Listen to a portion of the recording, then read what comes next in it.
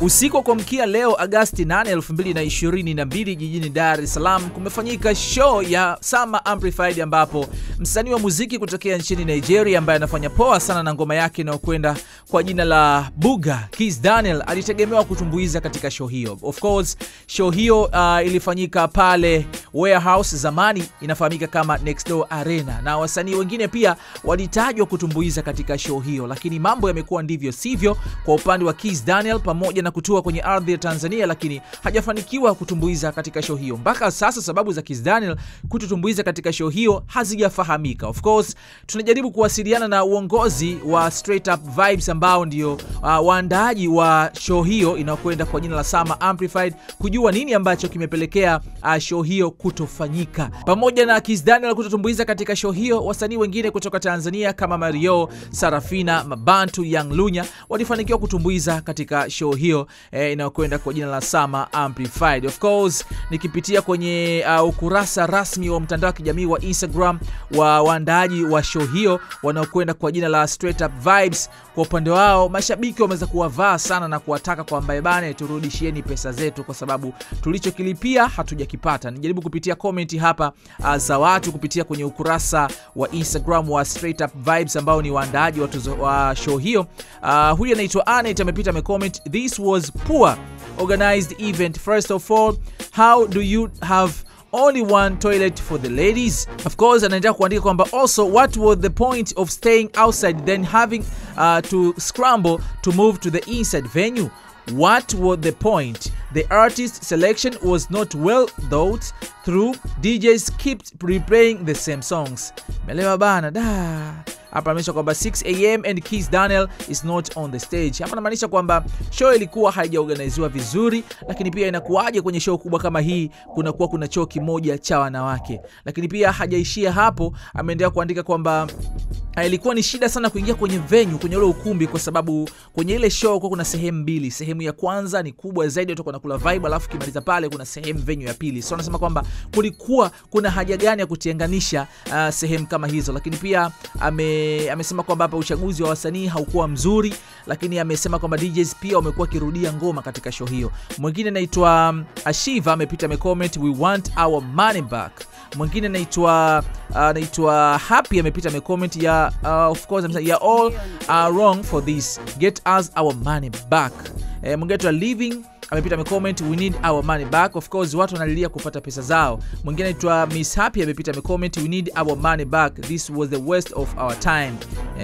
Mwingine anaitwa Champion amepita amecomment, "We didn't pay 152 million to see Mario or Sarafina, please bring back our money." Mwingine anaitwa Nay amepita amecomment, "Why are we standing till midnight? What the point of paying VIP if we show up early and stand till midnight?" Hapa huyu alicomment kabla ya muda wenyewe ule kwamba tunasimamaje mpaka midnight alafu mwisho siku atuoni show.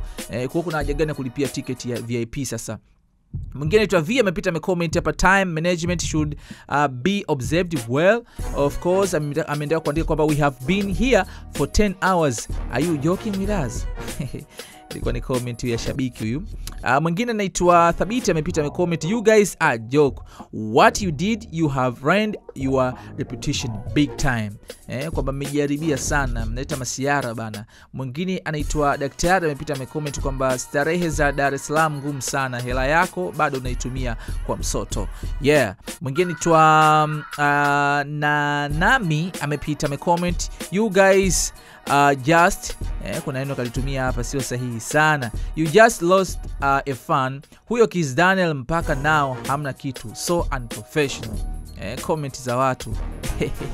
Mwingine tu Daktari amepita amecomment, "Mpopo kafika amechelewa, hajafanya rehearsal, stage haijui na bado anaringa kupanda Jukwaani till now. Straight Up Vibes, msituletee hawa." Huyu anasema kwamba Kizz Daniel amechelewa kuja nchini Tanzania. Of course, comment ni nyingi sana za watu wakilalamika, wakihitaji pesa zao. Huyu anaitwa Champi Gold amepita amecomment, "We need our cash back. You wronged us. We ain't full. We cast staying all night waiting for Kizz Daniel, who is not showing up. You guys," kuna neno kalitumia hapa sio sahihi sana, "if he can't perform, bring back our cash. We are evil tired of this bullshit. Kuna maneno katumia huyu shabiki, ametoa maneno kwa hasira sana kufuatia kile ambacho kimetokea pale kwenye show hii ya Summer Amplified ambayo imeandaliwa na Straight Up Vibes, ambayo ilitegemea kumleta Kizz Daniel ambaye kiuhalisia ametua Tanzania lakini ameshindwa kuperform katika show hiyo. Mpaka sasa tujafahamu, tunajaribu kuwasiliana na uongozi wa Straight Up Vibes, pengine utakuwa na majibu ya hiki ambacho kimetokea. Dharura gani ambayo imetokea mpaka Kizz Daniel hajatumbuiza katika show hii ambayo tayari ameshafika nchini Tanzania. Unaweza kucheki hapa pia show ya Mario ambayo alipiga katika show hiyo ya Amplified.